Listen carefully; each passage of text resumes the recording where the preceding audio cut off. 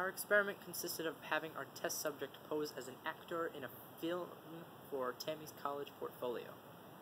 Unbeknownst to her, this was actually a test to see how she would respond to our playing a loud noise whenever she said her lines. Who are you? I'm Sidekick, and I've been traveling the entire circumference of the city trying to find you. No matter. I've already The first time we played the noise was neither loud enough nor close enough and only received a very slight reaction. What of all of this circle back stuff? What's the point? Succeeding reactions lessened to minimal acknowledgement, only causing her to stutter slightly in her lines. Upon further consideration and the delayed arrival of one of our group members, we were able to move the source of the sound much closer to Jess, and subsequently, it was much louder to her. As a result, we observed a very noticeable reaction. But I've never seen you before. Who are you? I'm Sidekick, and I've traveled the entire circumference of the city. No matter.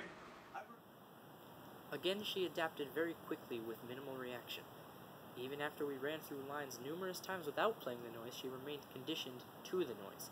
Upon playing the noise for her the first time, after so many takes without, she still made little to no additional reaction compared to that of the other times. Who are you? I'm Sidekick, and I've traveled the entire circumference of the city trying to find you. No matter. I've already captured your mediocre, your lackluster hero. In conclusion, we found that the subject was conditioned very quickly to our stimuli, and did not lose said conditioning very easily either. We also found that our ruse was extremely convincing, as Jess did not believe us at first when we told her that it was actually a psychology experiment.